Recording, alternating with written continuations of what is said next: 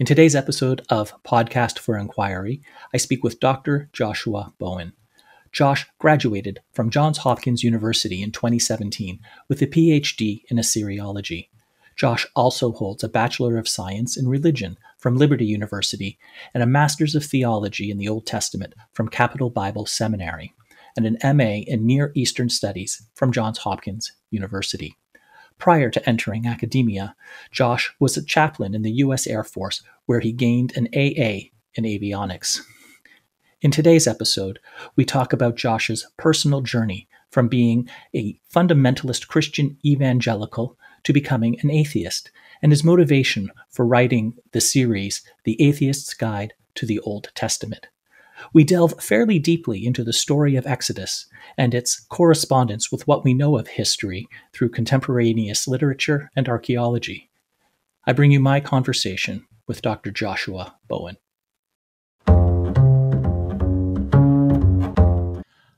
Dr. Josh Bowen, thank you so much for taking the time to speak with me today on Podcast for Inquiry. Oh, no, it's a real pleasure. Appreciate you having me on. I want to talk to you today about your area of scholarship. So just to sort of set the stage, you are a biblical scholar, specifically an Old Testament scholar. And by that, I mean not just that you have read the Old Testament, which you have, but also you are familiar with everything that we know about the region at the time of it. So archaeological digs and findings, our knowledge of the history of the countries, of the empires that existed at the time, contemporaneous writings, and so on. Is that a fair summary of your area of expertise? Sure. I mean, I think I know what you mean when you say I know everything about it. That not necessarily everything, but it's your area of scholarship. Yeah. So I guess very briefly, I got a master's degree in theology, where I focused on Old Testament studies. So I think I ended up taking 6 years of Biblical Hebrew and Aramaic and a little bit of Ugaritic and Syriac. And then I taught Hebrew for a couple of years while I was there. But then when I went to Hopkins, I minored in Hebrew Bible, Old Testament studies, just because I had such a background in it, and then sort of expanded my my field out to what's called Assyriology. So it's just the languages and cultures of ancient Iraq and Syria. And it's, it's designed to learn all the languages, the major languages that were used there. So you learn Sumerian and Akkadian so that you can read all of the literature and all the extant writings that we have, because they inform greatly our understanding of the biblical texts. So, I think what you said was fair. Of course, I just always think there are people that are so much better at me than this, but I understand. Yeah, that's fair. Okay, so you've written a couple of books, and we'll get to those. We'll get to those in a bit. But I want to just more generally, I had a couple of guests that talked about Jesus, and not only were they arguing that the Jesus story about being the Son of God and all this and all of the miracles that he performed was false, but that Jesus himself was a fiction. It was not Jesus. Jesus is a myth. And it's not based on a real person who went around critiquing the Roman Empire and saying that we should be nice to each other. And I've encountered a sort of a similar argument that one of the reasons why we should trust in the Bible, and that we should look to the Old Testament, look to the Bible in general and to the Old Testament in particular, and that we should believe in some of the things that it said, is that from what we do know about the world, what we do know of history, what we do know of what happened between 2,000 and 5,000 years ago, is recorded and is consistent, excuse me, and is consistent with what is in the Bible. And so with that as a foundation, we can then move on to the things that are not proven or not known, not agreed upon, and the supernatural things. But we can start with a foundation of trust. And in your books, and that are called the Atheist Handbook to the Old Testament, and there's a couple of there's 2 volumes so far. Yeah. You attack that foundation, that we can actually take what's in the Bible as a reasonably reliable guide to history as it happened.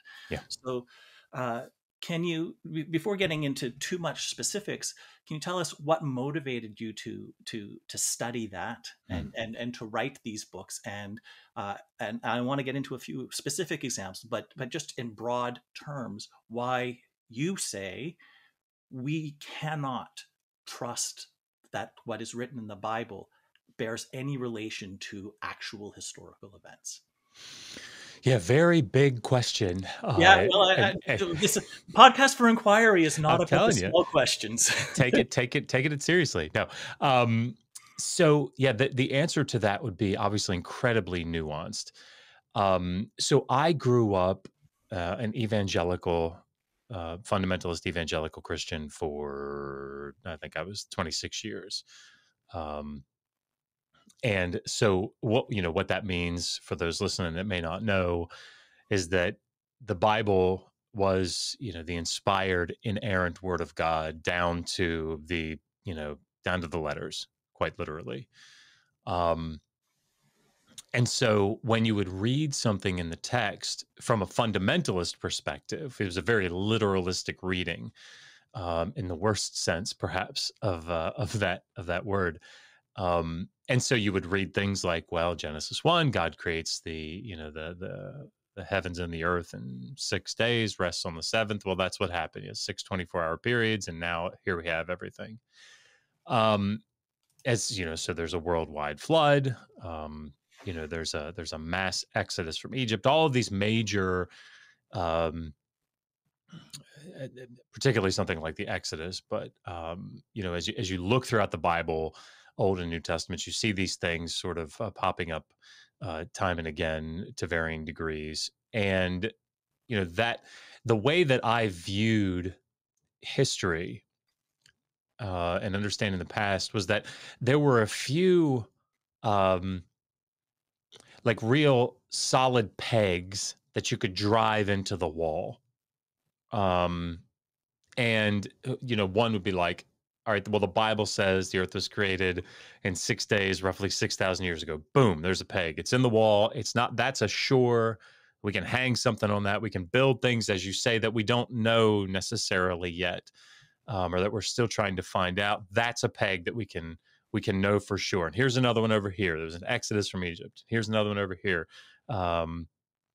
There's this worldwide flood or Cain and Abel, any of these stories. These are the things upon which we can build.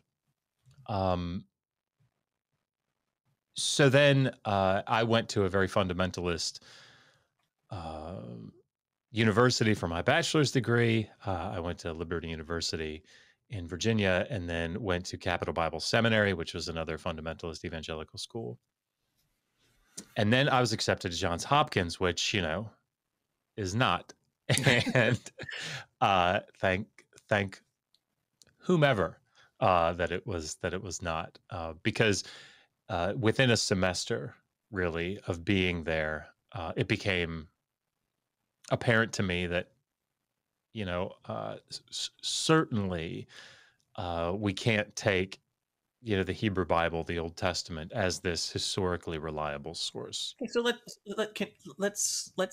can you talk about that a little bit more? So by the time you got to Johns Hopkins, you were in your mid-20s or so. Right around 30. Yeah. Okay, and you were educated. I'm assuming that, right? Like you've been studying, you've been reading, you've been going to, and so what was it? The milieu was it that changed? Was that Johns Hopkins was the first time there was any sort of academic rigor? Was it a better education, or was it that people came at it from a different perspective? Like, I'm interested to know that, these pegs that you put in the wall, that was, from the sounds of it, like the foundation of your entire worldview. Yes. For what you say, like 3 decades or so, crumbled within a single term, within 4 months. That's rapid. So, like, what caused it to collapse so rapidly for you? I interviewed John Collins from Yale Divinity School, and one of the things that he said is I think he's a Catholic, but yeah, I mean, obviously his scholarship is unsurpassed. He's a phenomenal scholar of the Old Testament, and I remember interviewing him. I think we were talking about violence in the Old Testament. And he was talking about some of his graduate students that came into his PhD program, and they were, fundamentalist evangelicals.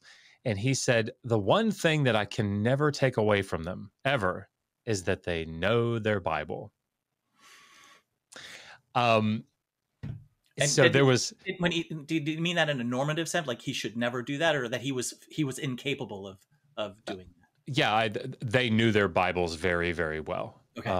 And so whatever student came in, I mean, to give you an idea, when I was, I think, 7, my grandfather used to drill me, saying the 66 books of the Bible forwards and then backwards as fast as I could.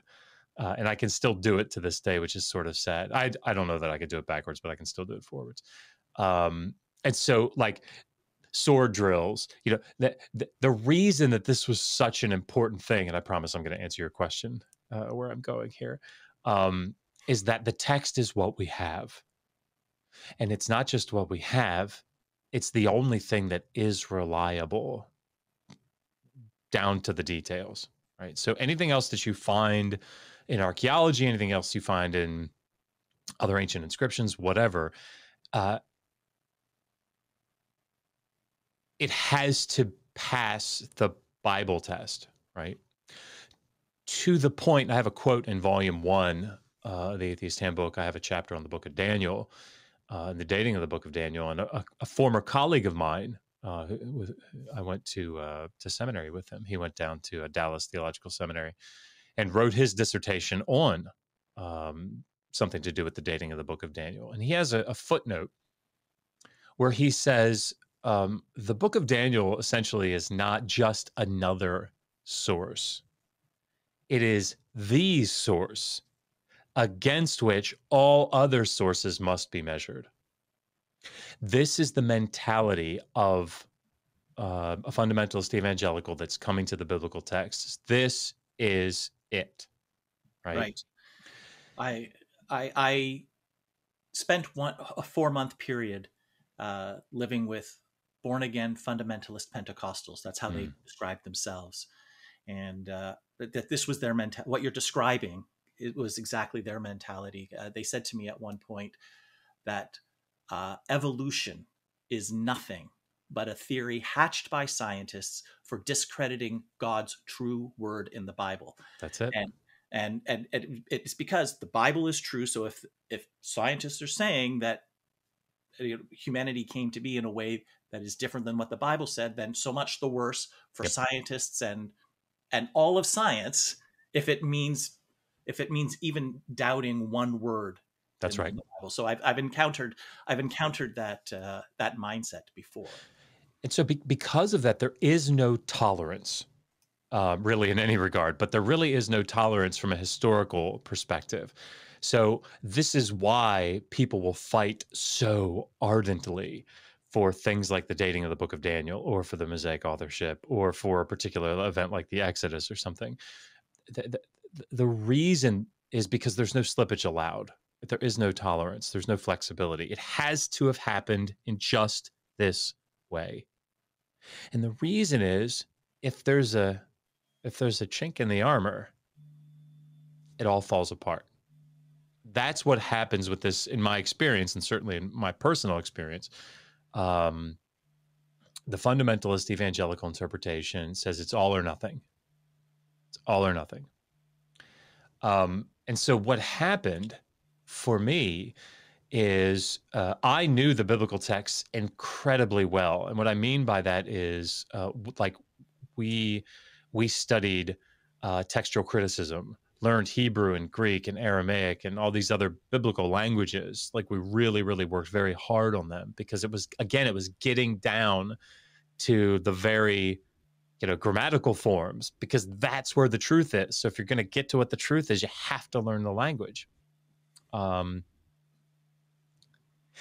what that meant was when I got to Johns Hopkins, that first semester, I had to take things like the history of Syria, Palestine, right? I had to read things like ancient Sumerian and Akkadian literature. And what ends up happening when you do that is you begin to realize, as a former fundamentalist or as a fundamentalist, the biblical texts were not handed down from on high in a vacuum. Right? The flood story comes from somewhere, right? Exodus 20 to 20, that comes from somewhere. The covenant code, the laws that are there. Again, they don't just spring up out of nowhere. Genesis 1 is pulling from this other former Akkadian text. And so when you realize those things, for maybe a more liberal, more progressive Christian, evangelical Christian, they've sort of worked on those things a little bit. So a friend of mine, Caleb Howard, who came out of an evangelical school, but was not a fundamentalist. When he came to Hopkins, his faith was unwavered, unshaken. He remained unwavered, and because he had thought these things through. Now that doesn't mean that he was right. Obviously, I don't think that he was, but he had. This is where apologetics sort of came in, right? Mm-hmm. Apologetics said, "Well, okay, yeah." We don't really need to think about 2.5 million, 3 million people leaving Egypt, because it's possible that, this word 1,000 here in Exodus 12:37 doesn't mean 600,000 people. Maybe it means like 600 military units, right? So the number can be much smaller, and now that can sort of work maybe with other archaeological evidence better, right? So it's a type of apologetic that says we can work with the data a little bit, but that type of more progressive thinking is not allowed in fundamentalism. And so it's 600,000 is what it says, right? 15th century is what it says, right? So for me, what happened is when I was confronted with this data, historical, archaeological, literary, it shook and crumbled that foundation, because if one part is wrong, all of it's wrong. Right. If the Bible is the inerrant word of God and one word is wrong, that means God made a mistake, and that's not compatible with the fundamentalist perception of God. And what that did to me is I like to describe it as it sort of made me take a step back. So, like, my wife is a Christian, right? She's an Anglican. She grew up Anglican. She is an Assyriologist as well, right? I met her at Johns Hopkins. And so she knows all the stuff that I know, right? She is, by the way, Bart Ehrman's podcast host for his new podcast, Misquoting Jesus. So, I mean, highly intelligent woman. And so, like, her belief is not ill-informed, I guess is what I'm saying. But the difference is that, she doesn't read the Bible through that interpretive lens at all, right? It's a vastly more liberal, progressive reading of the text, understanding of ancient texts. So, but for me, what happened is it made me essentially start back over and take this step back and look at all the data again and say, okay, is it possible that there's a God that stands behind this text? Yeah, I mean, I guess that's possible. Does it seem likely to me, given the data? No. So I feel like it allowed me to sort of take a more objective view again and come to the data. I don't want to say completely fresh. Obviously, that's not going to be possible given that we have biases. But that's what happened to me. Is it just sort of blew me back and made me look again at the data and say, ugh, obviously that interpretive model is wrong. But really, do I think that there's a God behind this at all? I don't see why I should think that, given the nature of the data. That must have that must have been quite the journey for you. It was very difficult. There's a video that's up on our YouTube channel, Digital Hammurabi, where I talk for like an hour and a half just about that transition. It's called, what did Megan call it? It's like an academic's journey from faith to agnosticism or something like that. And, I left Christianity kicking and screaming. So this idea that, I just wanted to sin or, I knew God was true, but, I had ulterior motives or something, or I just wanted to condemn the Bible. I mean, nothing could be further from the truth. I spent the entirety of that semester staring at the text. That can't be right. That can't be right. That, and ultimately I just had to say, I don't know what else to do with this. Right. And I remember I spent a lot of time with a former seminary friend of mine. Every Thursday night, he would drive up into Baltimore and take me out to dinner. We go out to dinner. He'd pick me up. We go out to dinner, get some pizza, and then walk around the parking lot and like sip a coffee. And we just talk about my deconstruction and ultimate deconversion. And he tried to kind of pull me back. And I mean, I admire his efforts. I mean, he was a really good friend. But the reality is that as much as I wanted to, I just couldn't reconcile those things to a point that I would say it's more likely than not that this is true. Okay. And I will link to your talk about your deconversion, as well as to your YouTube channel. You can find both of those in the show notes. So if people are more interested in more detail about that, you can click on those links. You've clearly come to the opposite end of the spectrum, because you've titled your book "The Atheist's Guide to the Old Testament," and I do want to talk a little bit about the contents of it. But before we do, one might get the impression, based on just the title, to judge your book by the cover, that no one is as vigorous an anti-smoker as a former smoker. And so as a former evangelical Christian, one might think that you are angry and you've got an agenda, and that you are not writing a work of scholarship here, but you are writing a work of, sorry, I was going to say a work of propaganda, but that's probably too they wouldn't say it's too far. That's what they'd say. Okay, a work of propaganda. But what you've got here is a screed, right? You've got a polemical essay here where you're cherry picking data, if there's any data at all. Yeah. And I'd like you to talk about what the purpose and content of the book is in general terms, and then I want to get into some some of the detail. So I get that quite a bit. Actually, this past week, I had someone who's never spoken to me, who's read 2 comments of mine on an app called Clubhouse. I made 2 comments, actually just asked 2 questions, and they assumed they knew everything about me because they clicked on my little profile thing, and it said author of the Atheist Handbook to the Old Testament. That's all they needed. Right.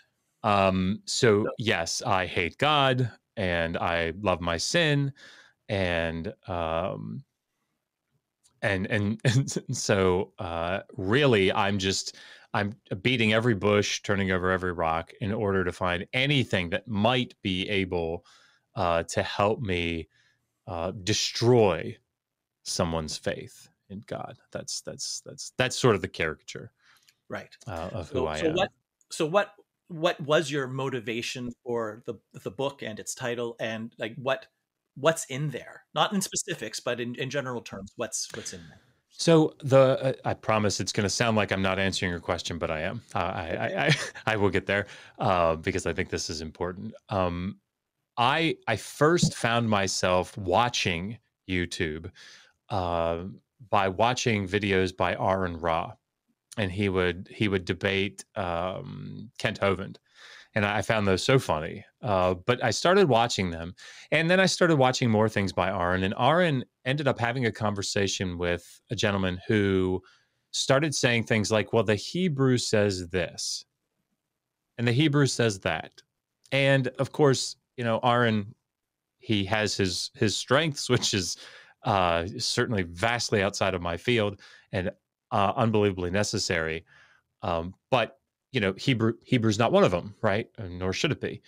Um, Right. and so he found himself going, well, that doesn't make sense, but I can't really say anything about it. And the other person then capitalized on that, and of course, not to victory because it's Aaron. You can't, you can't defeat Aaron Ra. But um, it spurred me to start reaching out to people like Aaron and other content creators to say, look, here's my background, here's my training. If you ever want some clarification, good or bad, right, on ancient Near Eastern studies, the languages, the Hebrew Bible, any of these things, just let me know, right? I can at least point you in the right direction of where you should read. Um, and where that landed us was creating this YouTube channel. And the YouTube channel's its only purpose when it was formed. Again, remember, my wife is a Christian. She's an Anglican, right? And we did this. This is her channel. Um, it landed us providing, attempting to provide a place that people could come and get reputable, more foundational scholarship on the ancient Near East and the Old Testament or the Hebrew Bible. That's what the goal was. So just factual to the best of our knowledge from the best scholars and the Yep. best experts of in various fields. Your YouTube channel would provide it in as a, a fair manner and accurately as possible, not from any particular slant. Yeah. I mean, what we do is we try to present consensus scholarship. That's the goal. Okay. Because there are things that are debated, obviously, in every academic field That's of the study. nature of the academy, yes. But there are lots of things that academics in a field all begin with. Right? There's a reason they go get bachelor's degrees and the master's degrees and these things, because there's this core of information that everybody, like, we agree on this, right? The data supports this. So, How you much we can't. learn about chemistry and physics, we're not going to, water is made up of two hydrogen and one oxygen atom. That's right. And That's not going to change whatever else we learn. that's right. And in this field, in the humanities, it's slightly different, but I mean, very, very similar. Like in Sumerian, Lugal means king, right? There might be a slight nuance if somebody writes a dissertation trying to like make it a slightly more of like a ruler as opposed to our idea of king, whatever. It's like this ruling person that's at the top. And you build on top of that, right? So that's what happens in the field is there's this set of foundational things like, okay, when was writing invented? We know, right? What's the basic history of this region? Here, this is what we know. Here are the kings. Here's roughly, what everybody agrees on that they ruled. This is what they did. Those are the things that we all build upon. Unfortunately, in fundamentalist evangelicalism, very, very often, what they begin with is completely at odds with what consensus scholarship of academics in the field begin with. And so what ends up happening is when they have these major starting point differences, then they build in such a way that people over here are looking at, these fundamentalist apologists and going what the hell are they doing over there? Um, we for example, when you have somebody that has like a Genesis, answers in Genesis, maybe I think is one, where they say like we had a worldwide flood in the middle of the third millennium. Like people over here are going, what's that now? Like, let me show you all the economic texts. Story of Noah's flood and the ark, right? Yeah, it's like, let me show you the uninterrupted cultural developments, these major cities, these regions, these kingdoms. And let me show you the cuneiform tablets, the clay tablets that we have that go right on through that period, right? So false, right? Nobody's going to think that. At no point was all life on Earth or all life on land extinguished except for two of each type, and then had to repopulate almost from scratch. That's correct. Humanity never got down to like just the one family that was on the That's ark, right. That's right. And then repopulated the planet. And so the reality here is that that's consensus scholarship, not just in liberal circles, right? That's consensus scholarship everywhere, right? So you don't have like this serious pocket of Old Testament and ancient Near Eastern scholars who really think there was a worldwide flood in the middle of the third millennium. It's not like there's that and then everybody else and they're debating and it's fierce. No, it's like there's nobody that believes that. Nobody thinks that. And so because of that, our goal was to try to help everybody that's interested in this field establish that foundation, at least more than what they have. Because what ends up happening, and this is really the motivation for me, and maybe even more so, or certainly just as much, but I would say for Megan as for me, is that we are trying to bring down this interpretive approach, this fundamentalist evangelical interpretive approach to the text. Because what happens with this approach is you read ancient texts in such a way that you say, they're inerrant and inspired. I know what they say. And look at this law. This law says gay people are bad, right? This says that women, that consent isn't really a thing. This says that it establishes the patriarchy. It does all of these things that are just terrible for humans, right? I mean, we've learned this as we've progressed morally, and so what we end up doing on the channel is looking at what this interpretive approach does in this fundamentalist Christian apologetics, and we say, gosh, that is just that they want to restrict the rights of others. That's what they want to do, right? And they want to do it based on this interpretive approach because they say, I understand the text. It's inspired by God. What it says is what we should do. Done. And so what our goal is to provide this foundational consensus scholarship whenever we can, to be able to say, look, here's what everybody in the field agrees upon. Now, apply that to these really contentious, for some reason, topics that are debated online. And we can talk about some of them, but they show up in the book. And to be able to say, look, you should not be, in the end, my goal and Megan's goal, more mine, because this is my field, that the biblical side is more my field than hers. But my goal is for someone to walk away from my books or videos or whatever, and to be able to say, maybe I should be thinking differently about how to interpret the Old Testament. Maybe I shouldn't be interpreting it in such a way that when I finish, I say, well, I'm going to base my values and my ethics and my morals on this ancient text. Maybe I shouldn't be thinking that way. Right? Maybe I shouldn't be trying to restrict the rights of the LGBTQ community because of what it says here. Maybe I shouldn't be doing that. Uh, our guest just a couple episodes ago was Phil Zuckerman, and the main argument that he made is that no sacred scroll, well, no scroll that is sacred can be a reasonable foundation for morals or ethics, both in principle, no matter what it says, and also when you look at what things like the Bible or the Quran say, that just in the specifics, that things that it says are moral are not. Yeah. So it's interesting. You're coming at it from a very different perspective than he does, but you've come to a very similar conclusion. Yeah. So your book is an attempt to synthesize all of the what you call consensus scholarship, all the things that basically anyone with any real knowledge has agreed upon, and then applying that to the stories of the Old Testament. That's correct. Okay, so I'd like to you filled 2 volumes so far, and you're not done, or at least there's more of the Old Testament. I'm not sure if you're writing a 3rd volume. I am, yeah.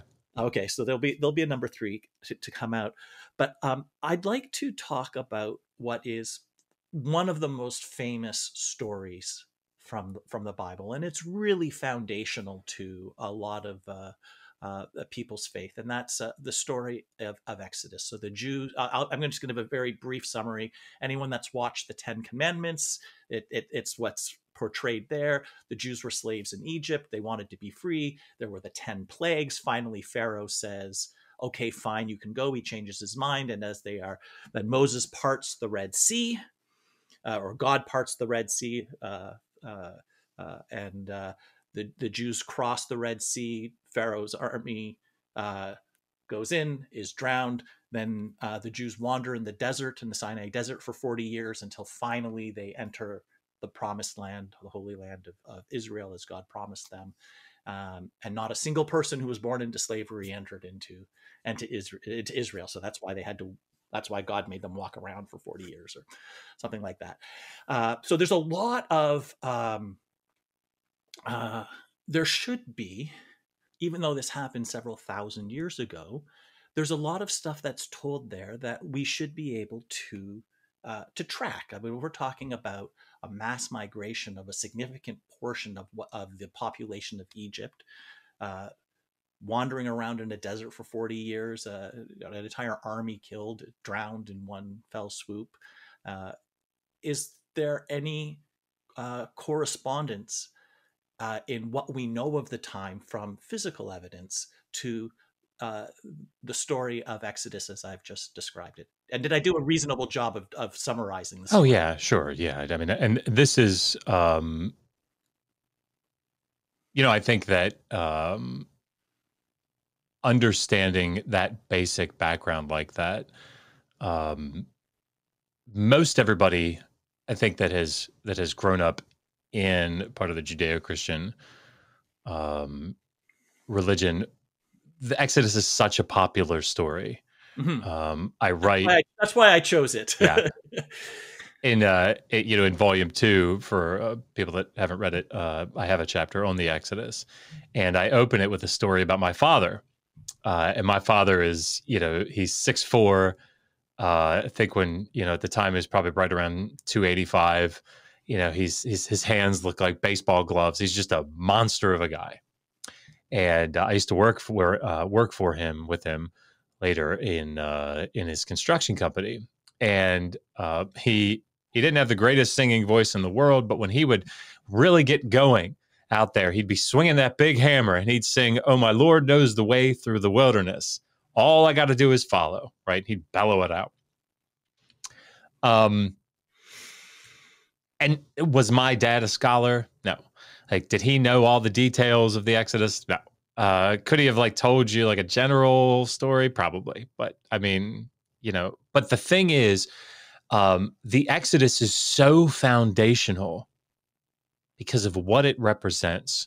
Mm-hmm. Whatever it is that somebody thinks about it, whether there's a historical kernel of truth or whether it's actual historical reality, whatever it is that somebody thinks about it, what they all walk away with is that when times get tough, when things get bad, God is still in control, and he and his time in the right way. Just as Gandalf said, a visitor's never late. He arrives precisely when he intends to, right? And that's what they think is God is never late. He arrives precisely when he intends to. God is going to bring you out, right? He's going to lead you through the wilderness. So then the question is, what can we say about it, right? What can we say about the correspondence of that story and how it's described in the biblical texts with what we know archaeologically, for example, or historically? Not good news for those that hold to a fundamentalist approach to the text. It's not good news. There is a scholar that sort of has spearheaded, two scholars that sort of spearheaded historically the arguments for the Exodus and having it correspond archaeologically to what we have, and that is James Hoffmeyer out of Trinity and Kenneth Kitchen, an Egyptologist, both Egyptologists, and brilliant scholars. I mean, take nothing away from them, right? Brilliant Egyptologists. The problem is, and I'm not an Egyptologist, just so everybody knows, so I rely on the work of other Egyptologists and those that study these things. Actually, Ronald Hendel, who's a biblical scholar out at Berkeley, has done a couple of interviews, several interviews on a channel called Myth Vision with a friend of mine, Derek, and talked about the Exodus. And one of the things he's critiqued quite openly, James Hoffmeyer. And the reason is that there is, if you think about like a radar sweep, when that radar sweep is out here sweeping across aspects of Egyptology or biblical studies that don't have anything to do with something like the Exodus, the scholarship is great, right? When it sweeps across the Exodus, there are theological commitments that now get factored in.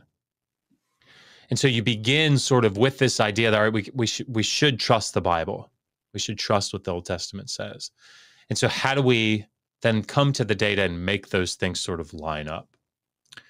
And so one of the things, like the major thing that James Hoffmeyer does is he says, okay, if we can paint the picture, if we can set the stage for the Exodus in the second half, maybe the latter half of the second millennium BCE, the latter part of the second half, sorry.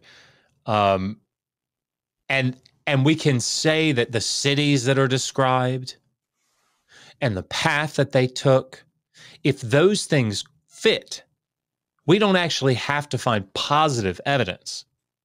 We don't have to actually go find sandals, or we don't have to find, excavation layers of, material culture from, 2.5 million people, whatever.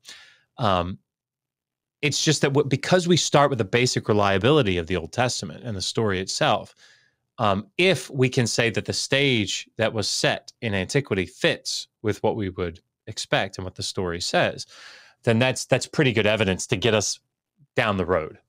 But isn't that like saying, since Spider-Man is set in New York City, and we know for a fact that New York City exists, that's pretty good evidence that Spider-Man is real? Or so this is like, yeah, this is sort of one of the big critiques against such a position, right? And that's why he's vastly in the minority in taking this, sort of taking this approach. Because ancient writers are no dummies, right? They're not untrained in what they do. And so they have the ability to create stories that have verisimilitude, right? They can create stories that, as you say with Spider-Man, or something, like the movie Hancock, right? If you've watched Will Smith in the movie Hancock, like what he does flying around, buildings around, like it all fits, right? There's nothing that I think it takes place in LA, but there's nothing that the viewer looks at. There's like a spaceship that flies by or something, right? Or people living in underground tunnels or something. That you don't see anything like that because it has verisimilitude, but it doesn't mean, because that's what we do to create that illusion of reality, right? Of historicity. And of course, that's not what Marvel is doing, to try to make you believe that it actually happened. But they're trying to make it so that you identify with it in that way. So what do we have? Well, if anybody's interested, in the book, there's an extensive bibliography. If anybody's interested in this topic, so you can go just look at the back and look at the footnotes, and you can see where I'm pulling all this information from. But this is the consensus position. And the consensus position is that the story as described and depicted in the Old Testament, in the Hebrew Bible, is not historically reliable. Now, positively, is there consensus? No. So there are some that would say, yeah, there's a kernel of truth. There's like a small group maybe of slaves that left out of Egypt, and they joined ultimately with this group called Israel that was already established in the highlands of Israel. And so that, that they brought with that story, and that story developed into like sort of a national myth, right? Is that possible? Sure. I mean, that's possible. That's very different in yes, very different. Yes. Okay, there's a kernel there, but that's yes. Like a small splinter group escaped and that's joined right. with an existing group, and then the myth grew out of that. That's seed. right. That's very different than the story as told. But that's why I say even that bit, just to be clear, yeah. even what you just said is that consensus scholarship, or is that a possibility that some people are willing to admit could be? Yeah, that's a possibility. There, like somebody like Ronald Hendel would say that cultural memory is what stands behind it. If you read through, I won't go through all that, but there's a really great quote. And actually, if I've got the book, I could probably find it. So there is a really great quote in this edited volume that talks about archaeological stuff, and again, it's cited in the book here. But I'll just read it because it really sums this point up well, I think. Great. Did anyone from Canaan ever govern Egypt? Yes. Did herders from the southern Levant bring themselves and their flocks into Egypt? Yes. Did people or armies of Egyptian origins ever invade Canaan and destroy its cities? Yes. Did Egyptians ever enslave Canaanites? Yes. Were there sacred mountains in the Sinai desert? Yes. Were there groups of people with names like Israel or Hebrews? Yes. Did large numbers of people settle new territory in Canaan? Yes. Is there any non-biblical evidence for worshipers of a god, Yahweh? Yes. Here's the key. Unfortunately, the evidence for all these yes answers does not lead us to a single collection of tribes known as the Israelites and their activities over a period of 40 to 45 years. The events and activities comprise a wonderful background setting for the dramatic Exodus story, lending it plausibility, but failing to support the historical accuracy of the specific tale. In other words, we have, throughout the second millennium, these things happening, people being enslaved in Egypt from Canaan, right?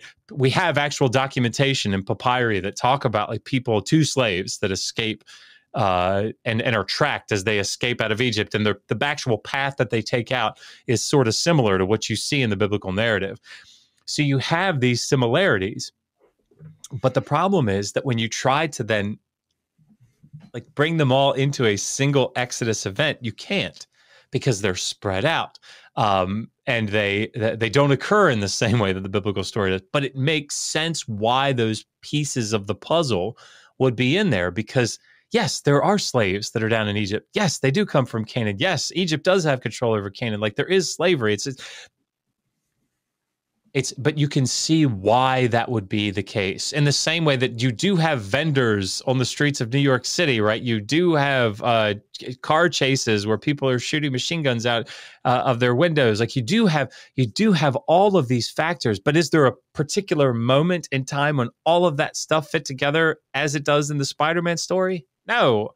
Right. And so but that's why they do it that way, because it fits overall as a nice background.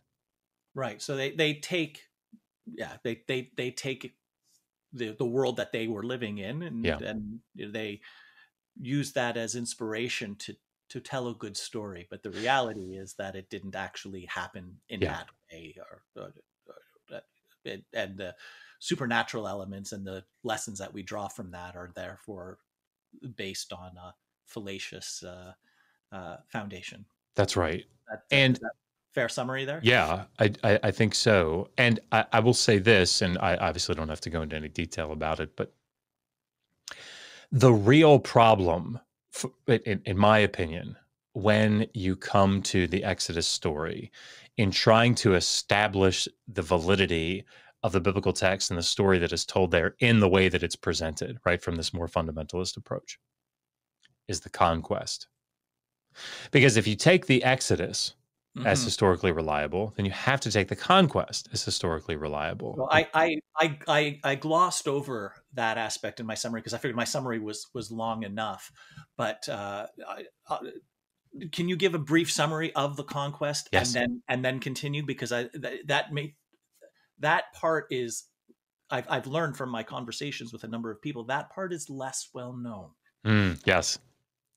So when we look at the Exodus and people try to find evidence for or against it, it's very difficult because you're talking about the desert, right? You're talking about wanderings. You're talking about how big is the group, and if you have more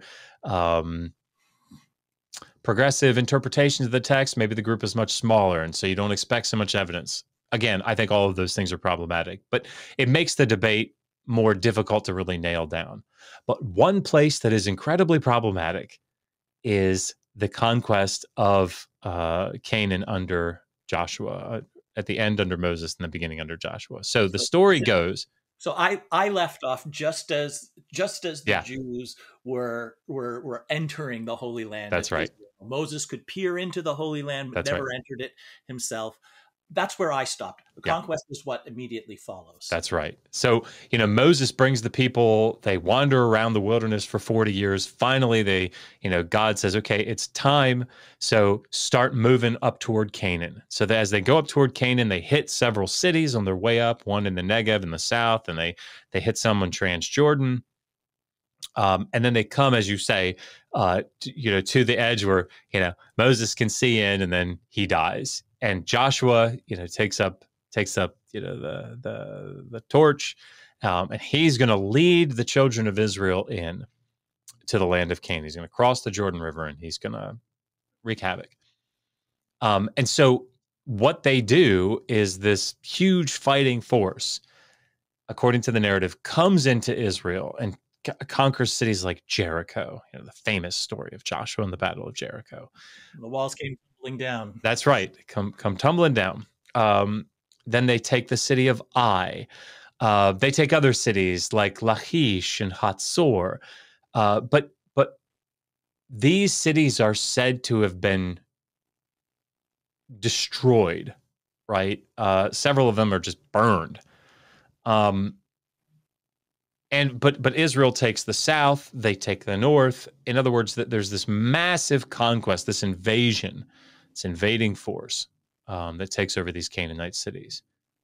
So, because the text is explicit about these cities, and we know where these cities are, and they've been excavated, we should be able to go to the data, we should be able to go to the archaeological data and say, aha, here you can see in Jericho in the 15th century, or as more progressive interpreters would say, in the 13th century,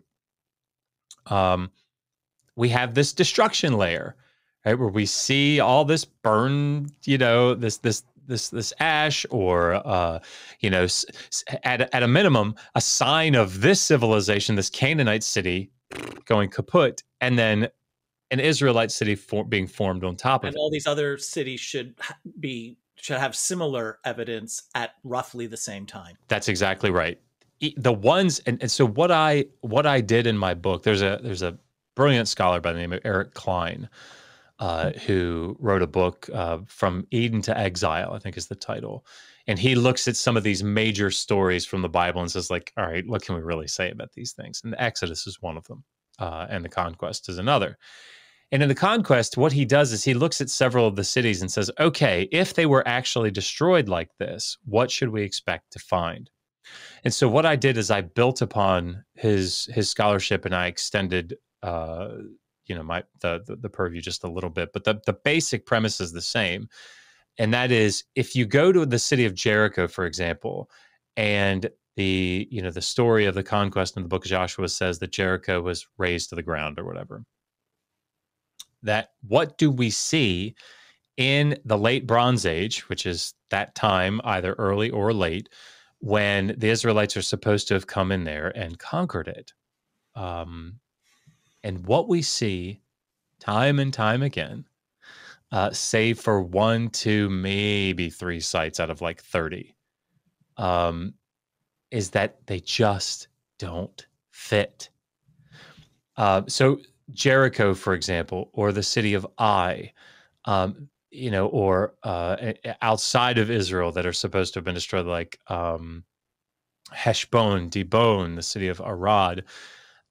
These are either completely unoccupied and abandoned during the time that they're supposed to have been destroyed, or with something like Jericho, there's just this like minimal occupation. It's like this village level group of people with no massive fortifications surrounding it, right? It's just this little like nothing place that people are sort of hanging out, again, very, very small, unwalled. I once caught a fish that was this. Yeah.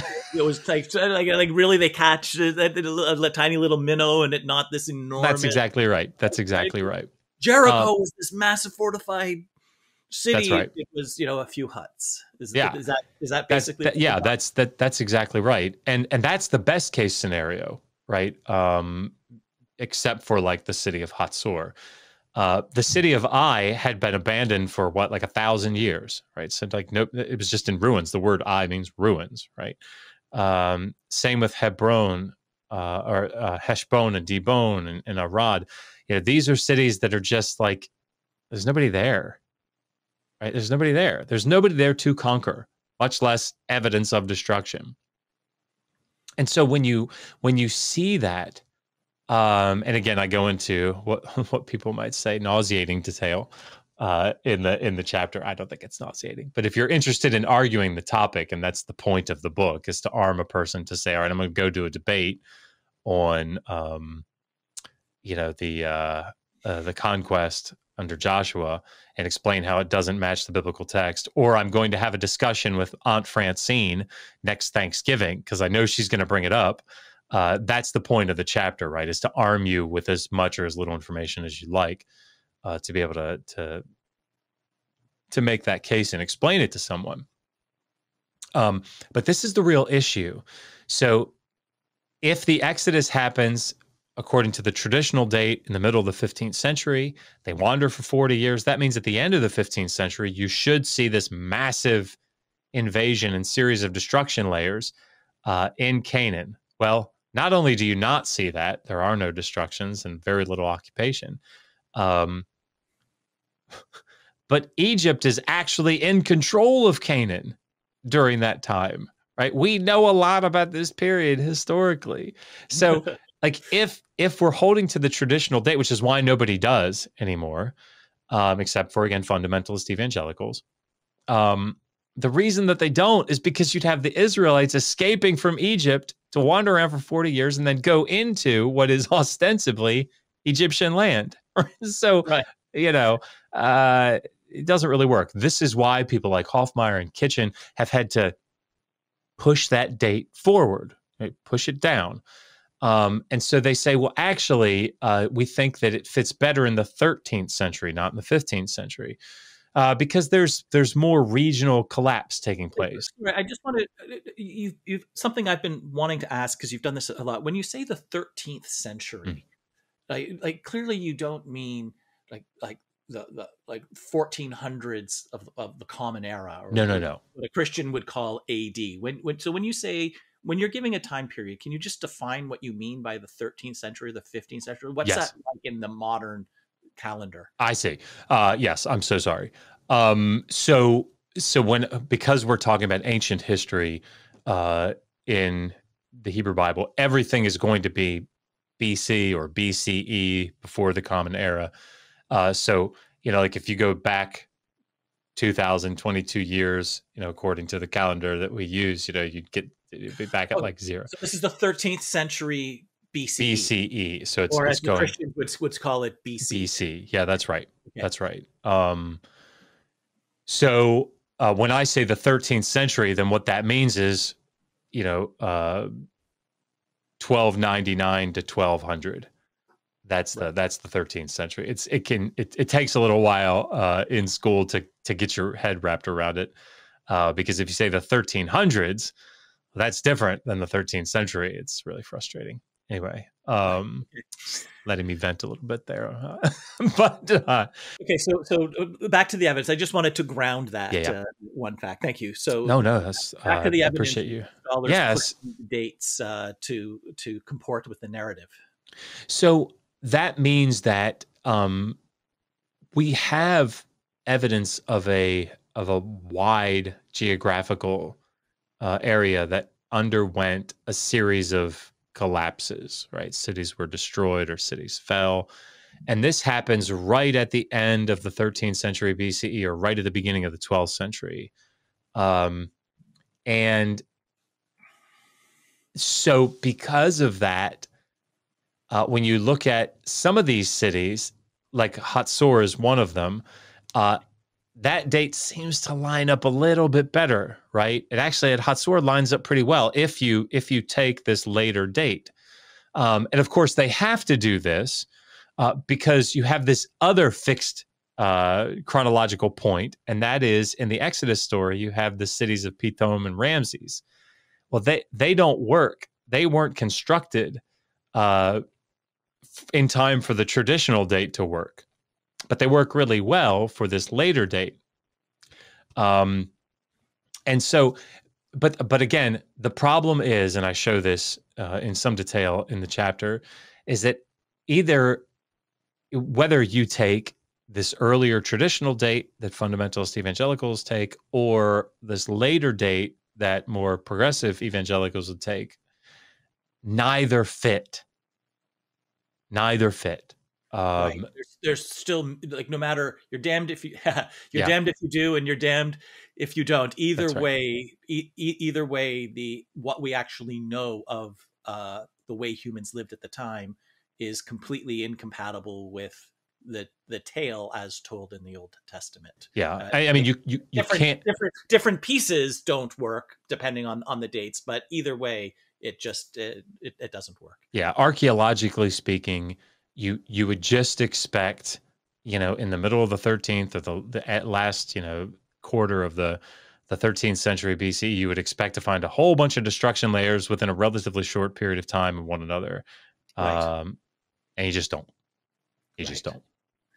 So as you say, there is actually a lot more detail. I've read the chapter, but we have been talking now for about an hour. This is one chapter in one of the volumes. If you're interested in this, to any of the listeners, it's the Atheist Handbook to the Old Testament, Volume 1, and the Atheist Handbook to the Old Testament, Volume 2. It's available in various online bookshops. Any last thoughts? Because otherwise I'm going to keep you on here, not just for an hour, but for a year. Yeah, I mean, I guess what I would say, because this seems like a really important point to focus in on as we close, is like, what are my goals? And I think this is the way that I would want this to the listener to walk away thinking, what is it that Josh is out here doing? My goal is for people to understand what what scholars think about these topics. So the things that I write on in these books, like the dating of the book of Daniel, or the failed prophecy of Ezekiel against the city of Tyre, or who wrote the Pentateuch? Did Moses write the Pentateuch? Or is there rape? Is there genocide in the Old Testament that's endorsed? Is there slavery that's endorsed? All these things that we talk about. Did the Old Testament plagiarize earlier Mesopotamian myths? All of these things, my goal is never to get someone to say, I don't believe in God anymore. I have no interest. That's not my field. You used to be an evangelist, but you're not anymore. Even That's if right. you're not trying to That's evangelize right. for the other side.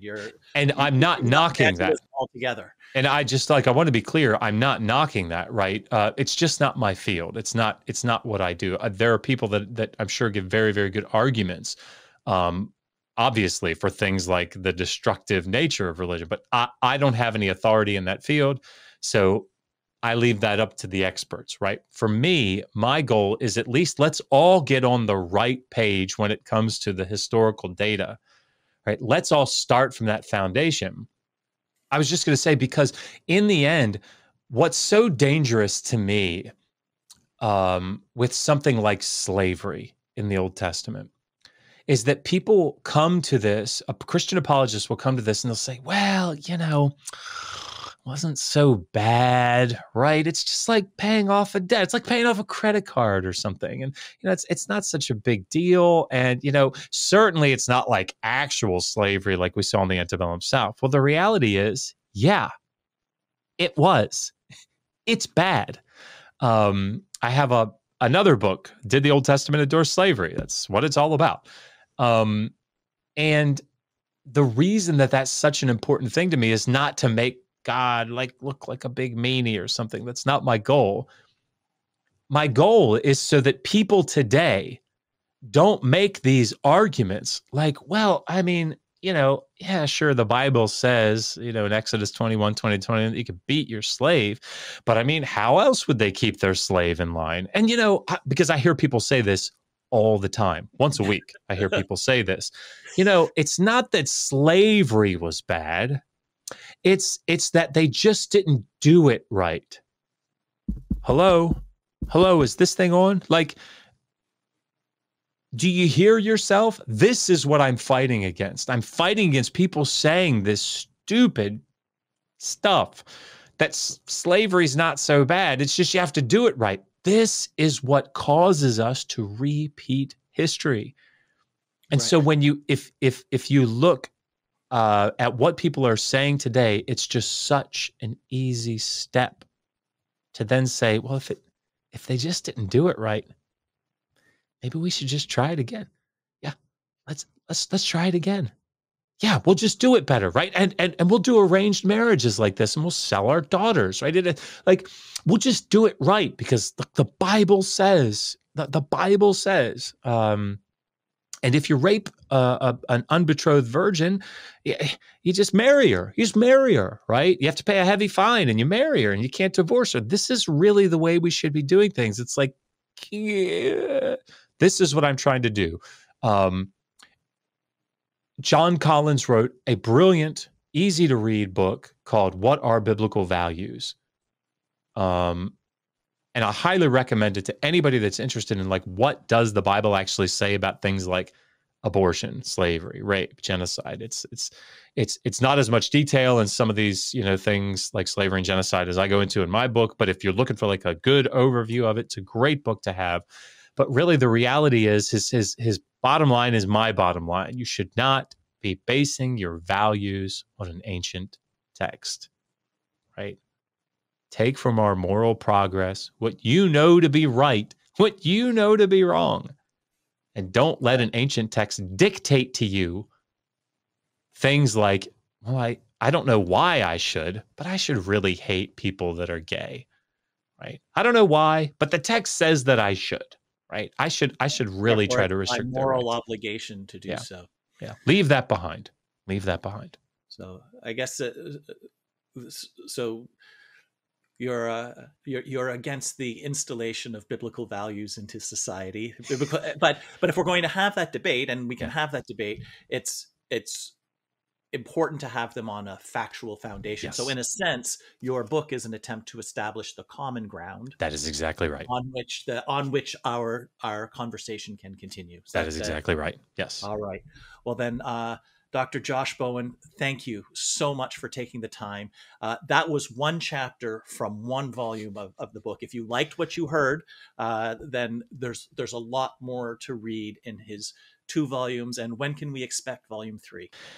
Megan's going to shoot me for saying something like this, but my goal is to try to have it out hopefully by the end of 2023. I'm writing a second edition, an updated version, edition of Did the Old Testament Endorse Slavery right now. So that's going to come out first, but my goal is to try to have it out by the end of 2023. No promises, everybody, but that's my goal. I will say this: if you if you don't actually like getting physical copies of books and cracking them open, there's this guy that read the audio version of both books on Audible. What is his name? Seth Andrews? I've heard of him, yes. Yeah, I've heard of him, yeah. So if, I always tell people, get the audio book just for his voice. It doesn't matter what he says. Well, he started his career as I think a college DJ and was on the radio for many years. So I concur. Listening to him talk, listening to him read the phone book, yes, would be worthwhile. Exactly. Reading your words would be far more interesting. I appreciate that. Yeah. So it's great. He did a wonderful job. So. All right. Well, thank you so much for coming on to Podcast for Inquiry. This has been a great conversation, and good luck with your writings in 2023. Thank you very much. It was an absolute pleasure. We hope you enjoyed today's episode. Links for today's discussion can be found in the show notes. If you enjoyed today's podcast, please subscribe and engage in the conversation. Comment, rate, and review. Email us at podcast@centerforinquiry.ca. We'd love to hear your perspective. The Podcast for Inquiry is brought to you by the Centre for Inquiry Canada. We are a national educational charity supporting reason, compassion, and secular values. To our supporters, thank you. If you have not yet contributed, please consider making a donation at centerforinquiry.ca/donate or becoming a member at centerforinquiry.ca/join. Your contribution supports our efforts to have rational and evidence-based decision-making everywhere. CFIC is on the web at centerforinquiry.ca. We are on Facebook, and follow us on Twitter at CFI Canada. Podcast for Inquiry is produced and edited by Lee Shields, Zach Dumont, and Martin Zielinski. Music by Anthony Lazaro. I'm your host, Leslie Rosenblood. See you next time.